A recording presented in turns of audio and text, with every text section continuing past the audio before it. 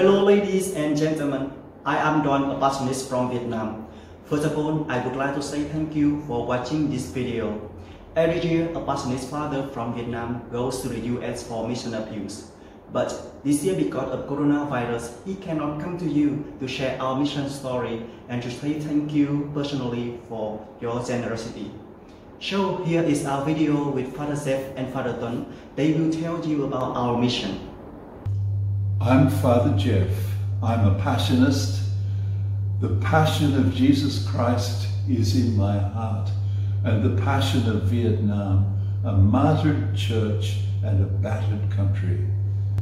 I'm Father Tuấn Nguyễn. You could call me Joseph. That is my Christian name. I am a Passionist priest, and the passion of Jesus is the motivation of my vocation. That is where my heart is. Now Father Jeff will tell you how does community in Vietnam develop and what are challenges and difficulties we face. We began this mission very cautiously 15 years ago.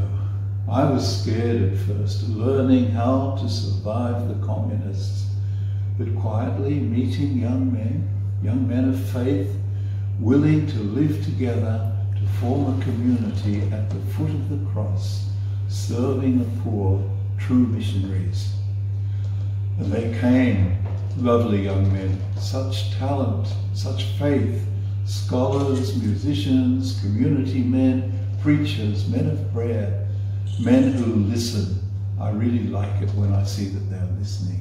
We have 35 seminarians. The first ones are already ordained and out there with the poor in the rural areas where they struggle to survive.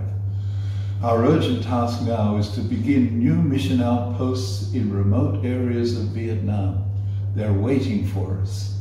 We dream of opening a home for the handicapped. Father Tuấn now will tell you our formation and how it is changing in this year. Our community is young, so am I, but my role is a formator who is training young people to be priests under difficult conditions. We all want to be missionaries to the poor, the hopeless, the abandoned, and to those who are finding life too hard to bear. Sadly, Vietnam is full of such people. And to be able to do that, we need to train our students well.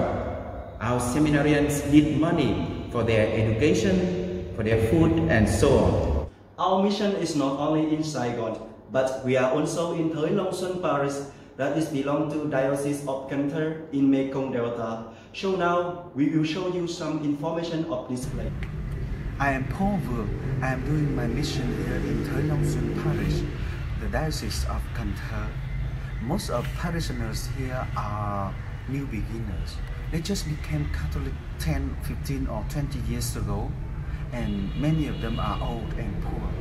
We always call the generosity of our benefactors to help them, to support them in giving them some rice and necessary things in every 2 or 3 months. So this is calling your generosity to help the poor here, and you will be the stretching arms of God in helping your people. May God bless you always. I hope through our sharing, you can get some idea of our mission here. Yes, every year we receive generous support from America. Though this year we cannot come to you, we really hope you will be able to help us. Vietnam needs more young men of faith to hear the cry of the poor. We need vocations, missionaries from among the people, and we need the resources to prepare them for the task. The coronavirus has destroyed our income. You are my partners in this mission. I am missionary in the field, but you are missionaries too, by your contribution and by your prayers and by the way you too make Jesus known.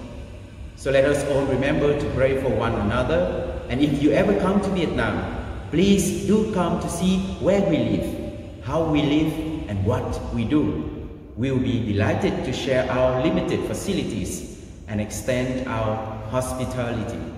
And if I am here, I will be your host for sure. Thank you very much, and again, may God bless you. Yes, it is a very difficult time for all of us, but trusting in the loving of God, I believe we will get back to normal soon. Once again, thank you so much for what you have done for us for the mission in Vietnam. We will always remember you and your family to pray for you. May God bless you and take care of you always. Thank you.